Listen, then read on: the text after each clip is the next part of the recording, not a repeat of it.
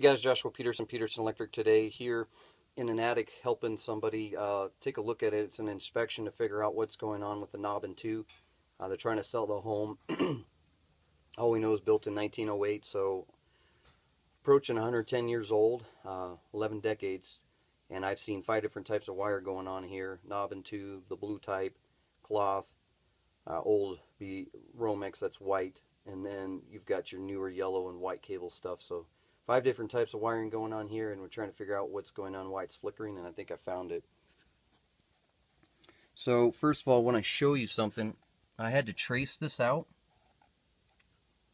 This is representing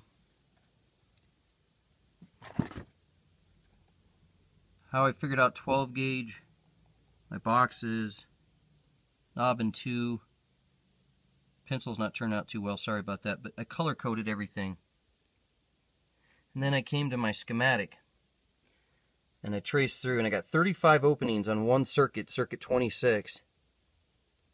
And I went through to the top and I labeled 1, 2, 3, 4, 5, 6, 7, 8, 9, 10, 11, 12, 13, 14, 15, 17, 18, 19 drill holes from the top between lights and power plugs, switch looping down, or just power outlets or switch loop switches. So this kind of shows me a schematic, and then I did the pink and purple, which was new cut-in boxes. The blue right there is going to be your wire mold on surface mount, and then the black ones are old school metal boxes. And the green wire was the white, the orange was the older white type, the green was the newer 14 gauge, and the yellow was the number 12 new. Red and black there was going to be knob and two. The gray that looks like silver gray, that's my cloth. So now I'm going up above and I'm tracing everything, and I had to go through this attic and pull the insulation out. Not out, but to the side. It took me a couple hours. But they want to rewire this, but look at this stuff.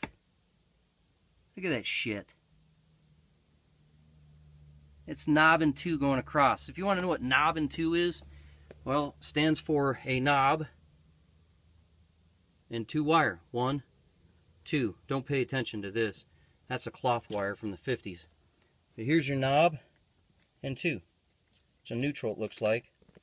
We're not allowed to splice on that for whatever reason, no way. And look at this stuff. No wonder it was... I found the flicker going on downstairs right here. All this shit.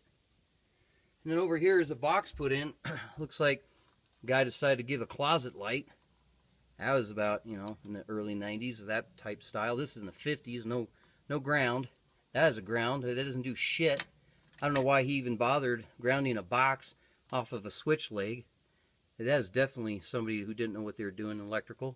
This has a cloth, so this box has no ground, of course. Look at this over here.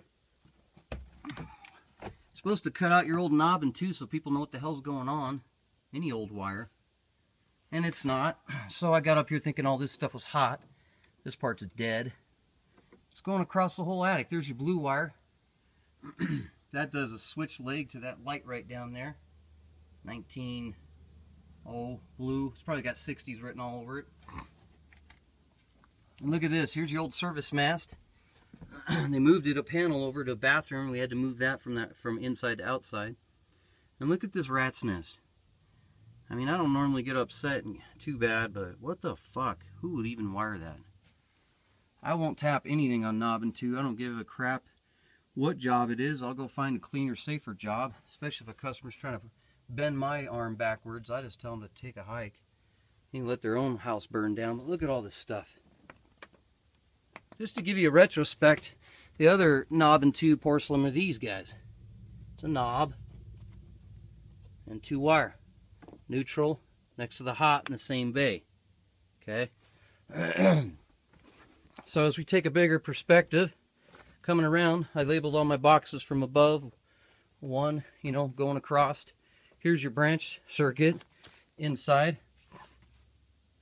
Here's some new wire going down, yellow and white. This guy didn't know what he was doing. He used all his white as hot as 14, and he wanted to make sure he identified at the bottom because he didn't know how to figure that out. He puts a 12 gauge for a switch leg. Going to one light. This right here is pretty spooky. This power's still hot. It comes over and they split it in the cloth. They did that years ago. All the insulation was on this in dirt, wood. I found old paper, wallpaper crap over there, right on top of these splices from the 80s. That's when everybody did wallpaper. So you're coming across here, okay? The only way to test if this stuff is hot, which is tough because if you get a backfeed on your neutral, these stupid Wiggies will read 40 volts. But I think that's my hot, safe to say. Here's my neutral. Here's my hot. So I'm going to come up here with some spray paint. I know it seems kind of anal, but they want a really good bid to figure out how to fix this. And, you know, fixing a whole home on this side, which, you know, is a living room and a little dining area, an entry, and a bedroom. You know, you could get into about 3 circuits right there. But this stuff's been running on one for God knows how long. They wondered why one of the outlets fried down below when they put in a space heater. So I'm going to take red and identify as I trace everything and take a bigger perspective. And I'll come along and I'll do some white. Then I'll know, okay, that's my neutral and that's my hot. And I'll trace this all the way down. There's another yellow wire. That's going down by the old fireplace. I saw that. Okay. And then right here comes over. This is a wonderful splice. This is 19. Yeah, this one was right over the closet. Constant hot. Still not figured out what they're doing here, but looks like 2 hots or 2 hots out. And this is my hot in. Right there. The knob and 2. That's what's feeding it. So if this comes in and splices, and the neutral's over here, see how my neutral's backfed now? Looks like it's 2 120s. It's not. Remember over there? That was the neutral, not picking up anything. That's what's so scary about knob and 2. It could have been this guy sitting on it.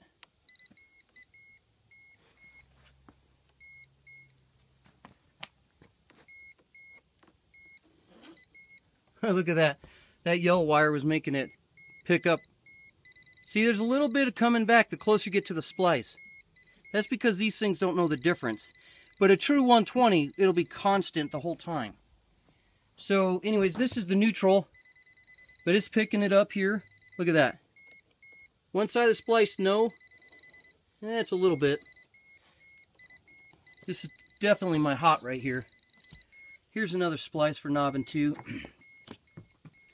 And this way was towards the panel. This way is towards the front of the home, away from the panel. So we're feeding current this way, coming across, hitting 2 porcelain knobs. Here's my hot going down. This is the outlet that fried. How do I know? Because my wife was pounding with a broomstick and I felt it vibrate right here. I labeled it 8, and I've already done my homework for hours. This goes down. This neutral's coming back up. This is the one that fried. So the current had to come up, go through this splice, and start heading back home through all that problem. Here's some more knob and 2. And then it ends. Neutral goes this way to that over here, which is a light fixture. And then here's, guess what? Here's your neutral going down. But you don't need a neutral and a light switch box. But they do. Here's your hots. And then we have 2 switch legs. So this is a switch leg, hot, neutral, switch leg. This switch leg comes over to the living room. And then look at this fun box. So this is why you gotta be careful. I mean, look at it, put a deck screw, almost nicked your wire. And coming over to this splice, this is your switch leg in, which they brought into this box. And then they took the neutral this way and decided to travel it to there. So if you're an electron and you're coming back and you're running a 1500 watt space heater and you're some tenant renting a house and you don't know the difference, all that current is running all the way back through all these shitty splices. Now that knob and 2, if it wasn't touched, it goes pretty long. I mean, that stuff, I've seen it 110, 120 years old and it hasn't had an issue. Then it goes into here, and guess what? Problematic splice. Because the guy got greedy and tapped too much shit in one corner. And then this guy is supposed to go back to the panel. So my thought is this is where the feed is. Yep, bingo. Here it is. There it is, going to the old service mast. Look at that. And they cut that off and tarred the crap out of that above. Here's your neutral, still picking up current too, back feed. This is how you get bid on a neutral in the house. So we have some old knob and 2 going this way too. And then coming down here, and then this is the joyous thing. Decided to, drop the ceiling years ago and then put junction boxes in the freaking ceiling. So I saw one in another area over here through that little crack down there that I can't get to. Like, how do you expect to ever splice that again? So that's how you know homeowners have had their hands on stuff, or really a really bad handyman or dumb electrician. So let's go down out of the crawl space. Sorry, this video is getting a little long, but when you guys ask me in a house that's got a real pretty brand new granite, brand new tile floors, 10-foot Victorian style home, bungalow, can't we just pull a chain down the wall and keep it real simple? I get asked the dumbest things some days. Here's the bottom line. In order to do a house of this nature, you got to be able to fish the walls. Sometimes the walls aren't fishable that deep, but these ones seem like they are. We'll find out. We're trying to figure out how to do it, if it's through the crawl space or through the attic. But see, they ran power from wire mold across here to here. And guess what? That little fireplace started causing an issue. And this looks like the wire goes down, but it doesn't. Part of it goes through to another surface mount wire mold. So when somebody asks me what does wire mold look like, that's what it looks like. It sticks off the wall and it hugs the wall. Not the prettiest thing. And that splice right there, you can tell the difference. Here's your old cloth right in the back. Here's your newer stuff right here. So we think that splice comes over because they can't find it in the attic, and then somehow joins over to here. And this is our fried outlet from our space heater. Pretty, huh? How you know you're fried without taking the device out? Look at that. You can see it right there on the hot side.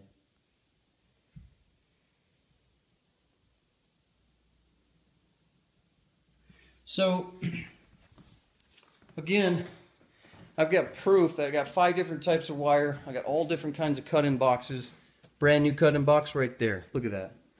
Older style cut-in box right there. Great. And then I got stuff like newer cut-in fiberglass. I use those all the time. And then here's an old metallic.